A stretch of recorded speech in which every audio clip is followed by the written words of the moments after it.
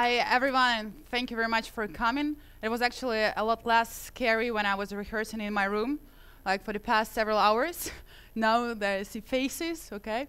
So a few words about Nevosoft. We started 12 years ago, and as a developer of casual downloadable games for PC, and we have more than 40 of them in our catalog.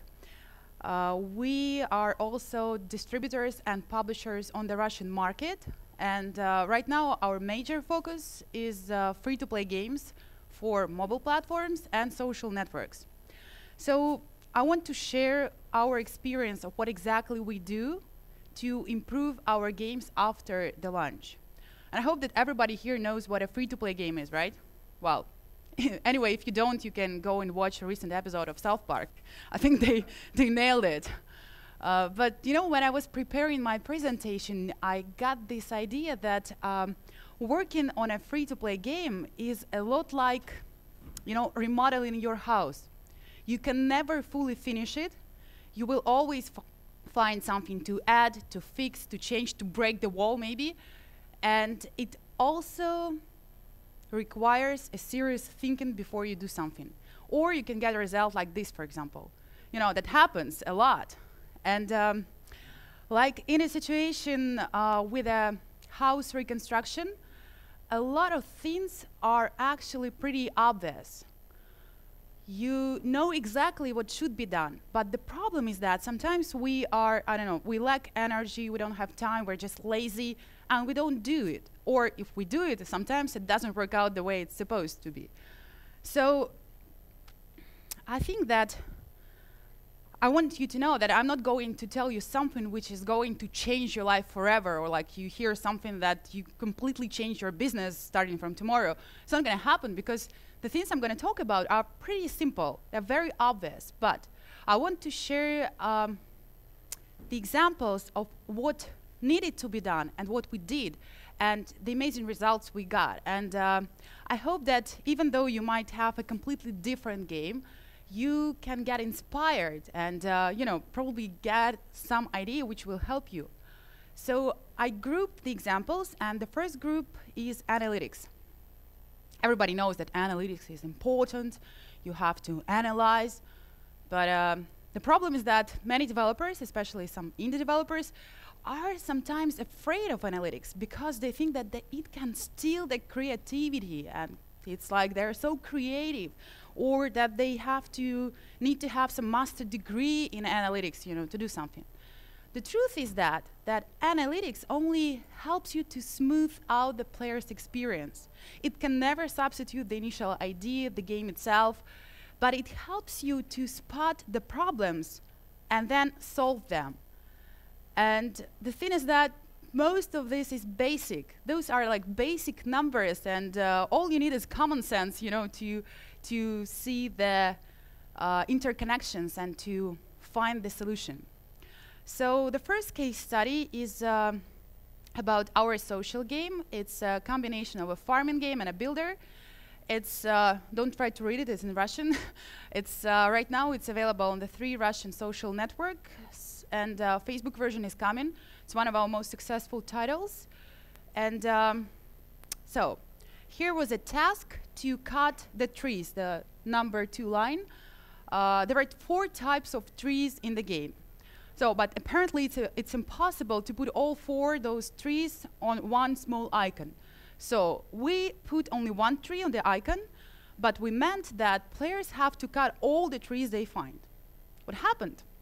We saw a churn rate there, like 6% people did not understand what we wanted from them. So they cut the trees from the icon, and that was it. They were like, what do you want from us? Like, what's going on? So we said, okay, let's experiment, you know, let's try other trees. Maybe they will work better.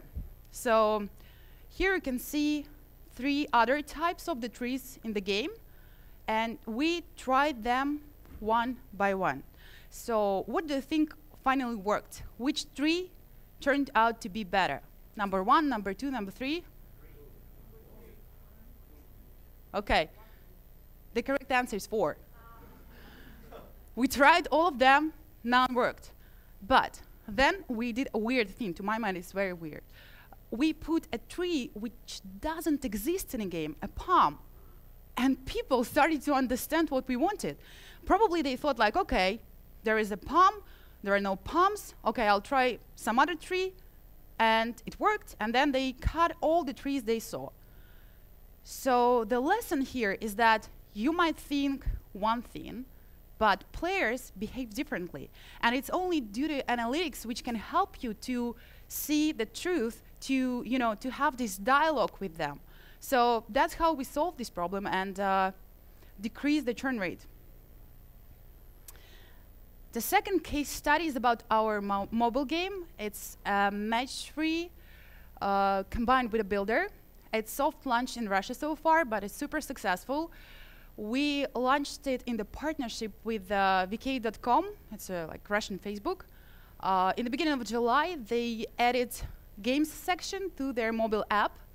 So basically, they made those games available for all their mobile users, which is now about, I guess, 20 million people daily on iOS and Android together. And they only chose 4 games for the launch, and 2 of them were ours, and 1 of them was Gemiland's. So mobile app, games section, 4 games offered to players. And we were in a great hurry because we needed to do it on time, and so we chose this cute character, the girl called Jemmy. We put her face on an icon, and we launched the game like that. When we could finally breathe again after the release, we thought, okay, why won't we test different icons like we usually do? And so they were created 4 of them, and then we bought advertisement, like those were banners, and we targeted to our target audience, and we looked at the CTR. So it turned out that the icon with gems had the highest CTR. And for the next update, we used this icon. What happened? What happened is that we saw our downloads increased dramatically. Of course, it wasn't just because of the icon. We did a lot of stuff as well. But again, the main source traffic at that time was this mobile app of vk.com, and there were only 4 games. And they were icons, and basically those were links to the App Store and Google Play. And this is when the icon is super important. I think it was one of the keys of our success. And the game is still, 3 months later, is still in top 3. It's higher than Candy Crush Saga or Jelly Jam or whatever, Jelly Splash. And we actually beat Candy Crush Saga in top grossing in Russia. So I'm very proud of that. The next case study is also about the farming game. So that's what happens to your plans when you don't come back on time. I never do. And some people on the team, including me, thought that this must be very irritating for people.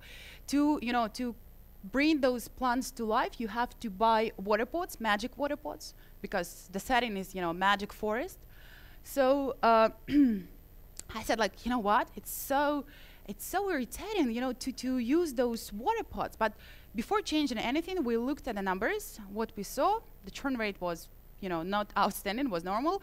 But we saw that it gives us $100 every day. Please keep in mind that this is only 1 social network in Russia, and the game is available on 3 of them, and this is not Facebook yet. So I hope on Facebook there will be more zeros.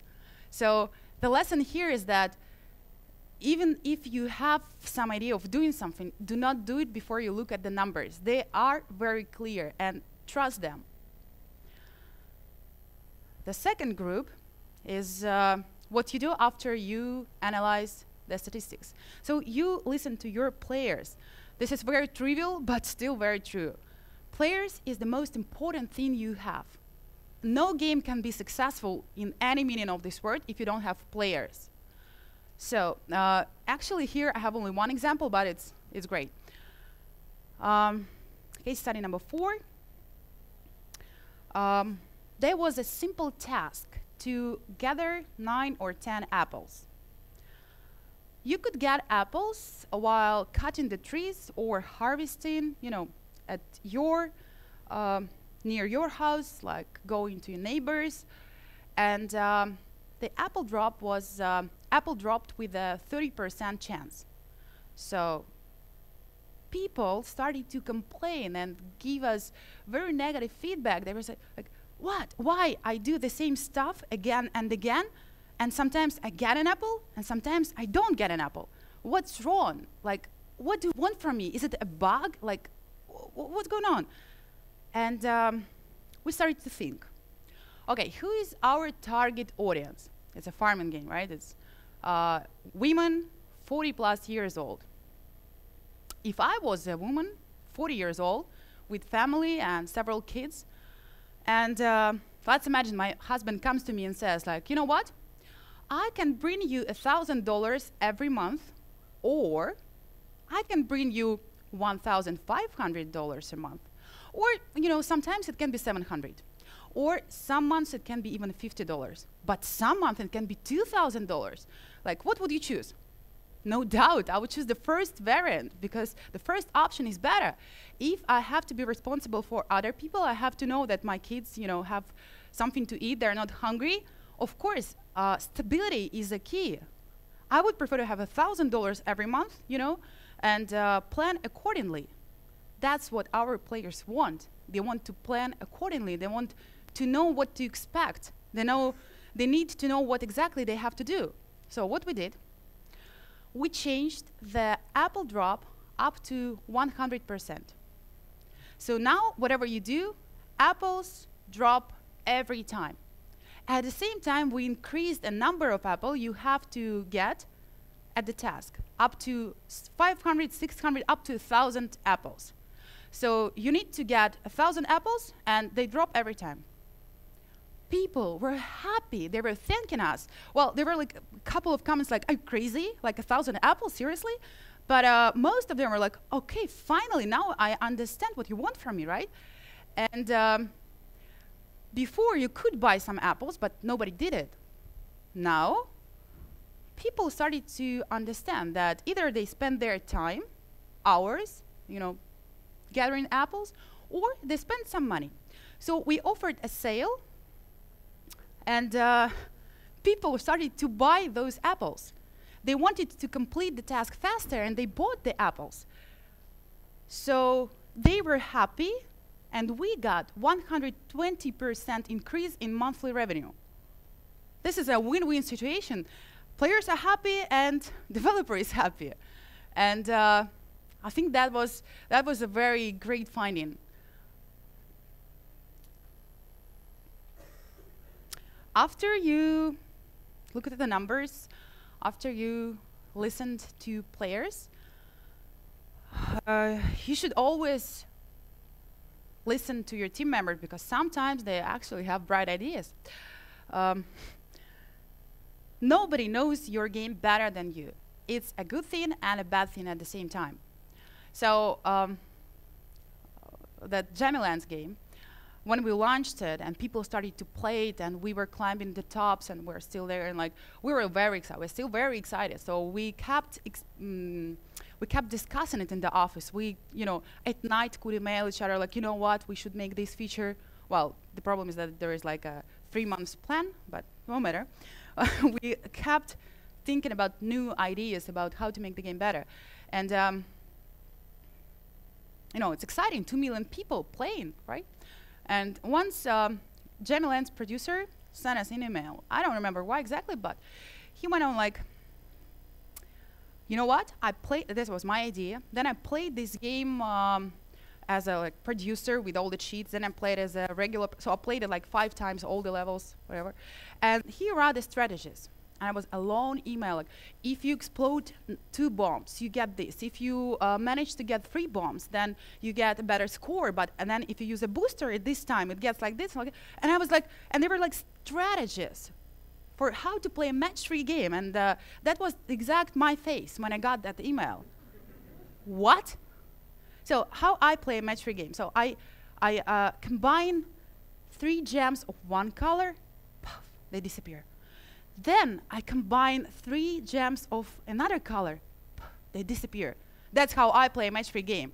I had no idea there is so much behind that. Seriously, the gameplay is so deep, there is so much stuff behind just, you know, combining gems. But the problem is players do not know. They do not know. They match gems. So the lesson here is that that tutorial shouldn't stop after 2 or 3 levels after you explained how to combine gems or like do whatever core gameplay you have. The tutorial should be non-stop. And even if it's 170 level, whatever, give pieces of advice. That's what we're going to do in our next update. So Jamie is going to give these pieces of advice. And after that email, when you know, I said everything what I thought to the producer, I was like, I started to use those techniques and strategies, and it became much more fun to play. So apparently, if you know how to play, and it increases the engagement, and it increases the retention, and it's just simply more fun to play. And that's what we all want for our players, right? Case study number 6, going back to the farming game again. So as any respectful farm, there are, as at any respectful farm, there are animals, of course. And well, I wish you understood Russian, because those animals are have very fun names. They look funny, and well, players love them. And then our game designer had an idea. Okay, people definitely love them. Why won't we offer something unique, some exclusive animals? Honestly, they don't add anything to the gameplay. So they're just like the regular animals, but those are unique, and you can get them only on a time-limited offer. So there is like, okay, there is an offer, you can get them, and the only way you can get is only if you pay real money. Not in-game currency, no, real money. And people actually do that. People pay money to get those unique animals. They keep nagging like, I want new animals, like give them to me. And it gives us up to 43% to the daily revenue when we do that. Just for, you know, some animals. And another important thing is that it's good to have something which can be purchased for real money only. Because when people visit each other, go to their neighbors, they see, okay, there is something that this person bought for real money. I'm not crazy wanting to buy some virtual goods. I'm not crazy wanting to spend my real money on some, you know, animals in the game. So they think it's okay. Nobody's going to blame me if I do that. So it's good to set an example so that people can see that it's okay to spend money. And that's what we actually want. The last group is about competitors. Well, of course, it's obvious that before starting anything, you have to make a market research. Well, I hope you do that, right? You look at, you know, what's popular, if this is popular, then why, and then you make your own game. But when the game is released, you shouldn't stop doing that, because competitors are those great people who actually think about the same stuff. They think about how to improve their games. And sometimes they think faster. So it's okay to use their, you know, successful findings, their successful experience, and it's not okay to repeat their mistakes. So just look around and be careful. So what we did with the Gemilens, so we looked at the match-3 games which are close to ours in the top, and we noticed that while we offer extra moves only after the level is failed, they offer, you know, extra moves while a person is still playing. So we decided, okay, why not try it? And the last update was there was this plus button. You can add extra moves while you're playing. It gave us 7% more spendings on extra moves. And just, you know, it was very simple. Case study number 8 is, it's classic now, I guess. So, but we only made it like 3 months ago. So when my friends do not come back to the game, they are showed as if they are sleeping, the sleeping Z sign. And when I put my cursor on them, there is a button to wake them up. I personally think it's very cute. So when you do that, there is a message sent to them, and as a result, 6% of players come back. So as I said, it's classic. It's like, this is obvious, this is what you have to do if you have a social game, right? But you'll be surprised if you look around, if you look at the games which are out there, you'll see that not all of them have this feature. While, you know, basically doing nothing, you get the players back all the time. And the last case study, it's not about the games themselves, but you know, there are a lot of people who tell you obvious stuff, and you are like, I know that. Why should you tell me that? Like, it's obvious, like, right? But the problem is that until you listen to someone, and you never know, right? If you do not communicate with people from the industry, you have no idea about what's going on. Sometimes you listen about some other experience, but you can get your own idea, you know, completely different, but you can get inspired. And that's why people go to the conferences like Casual Connect, for example. That's why you are here. That's why we go to the parties at night, you know, not to drink, I hope, right? You go there to network. So that's it.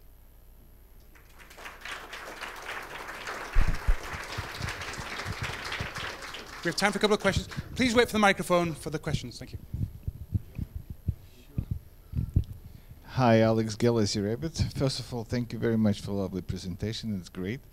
I have two questions. Question number one, how do you communicate with your players? Okay. And question number two, how do you collect statistical information about their behavior? Okay, thank you. Well, we have official communities on our social networks. So the farming game, it's on the social networks. Of course, there is a community when people share their thoughts, post their comments with the mobile game as well. As I mentioned, we launched it together with vk.com. So there is an official group on vk.com, and we are actually working on stimulating our players to go there. So right now there is nothing in the game which, you know, makes them go there, but I think it's important if we gather them in one place and then they discuss. So we have a community manager who makes sure that there is always updates in the group and where people can complain. And then the important thing, actually, a case study. Try, if you are not a community manager yourself, or if you are not at the support team, try not to be an administrator of that group. Don't let people to see that you are an administrator of that group, because I was in our groups for like several years. I still have hundreds of unread messages, and people writing me, okay, my chickens disappeared, what should I do? And stuff like that. So it's not fun. So let, like, you know, professional people take care of that. And the question about statistics, it's actually a very good question and very important one, because there are some ready solutions on the market. We used several of them, but to be honest, we're not satisfied with most of them. So there was analytical solution Contingent, now Upside. We used them for a year. Well, we found out that not all of our needs are met. So now we tried AppsFlyer, we tried Adjust. Adjust actually showed pretty good results, especially with ad campaigns. But now we decided that we need our own analytical solution. And this is what you need if you are serious about what you do, and if you have not just one small game, but at least several, like one huge game. That's what better, to have your own analytical solution. And I think we started to use it in our social networks just recently. Time for one more question? Well, if you're shy, I'm sure Julie will be here afterwards to answer any questions for you. It's okay. Thank you very much. Thank you.